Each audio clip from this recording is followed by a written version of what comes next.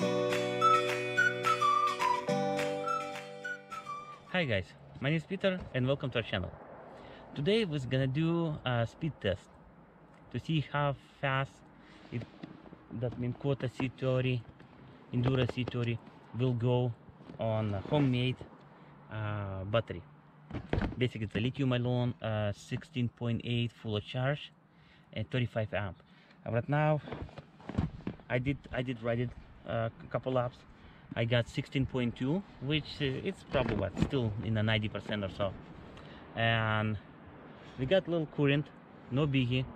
Let's try it, run it this way, and then maybe we go back and see how fast. I believe, I'm pretty sure the GPS sensor is on. Let's try it. Okay, that's the first gear. The first gear is nothing special. It's kind of going pretty slow. Of course, this motor, like I said, it's only 30-pound thrust. It's not made to break any world records. My battery, of course, is not made to cross the Atlantic or so. It probably lasts, I mean, the max I did go hour 40 or so, and the voltage drops to 13.5 or 13.7, I don't remember exactly, which looks like probably the battery will last for a few hours with non-stop riding on the fifth gear. Okay, let's do second gear.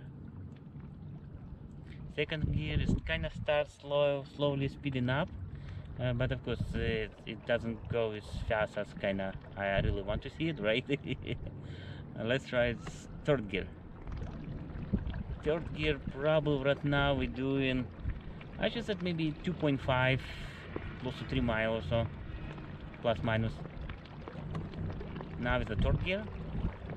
Let's see. No, actually I'm wrong. We are in the fourth gear. I'm sorry. And now we're going a little bit faster. And let's try fifth gear. There you go. Now we're talking about. I do enjoy it when it's going in the fifth gear. Even it doesn't go like 10 miles or so. It's probably doing only around 4, maybe 4.5 or so, but it's doing pretty good. Let's turn around and then we go back. Okay, now we will go back on our own waves. Okay,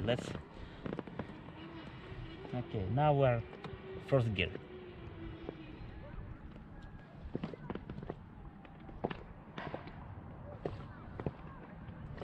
It's kind of funny. We just did create kind of like our own current, and now we're going against that current.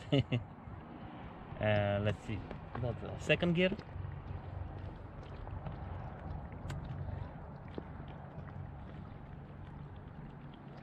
Okay, now it's a third gear.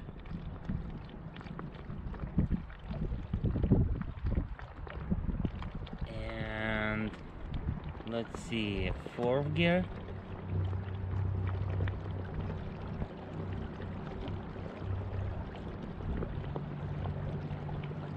And fifth gear. On the fifth gear, the voltage dropped to 16.1. No, actually, I'm sorry, 15.1.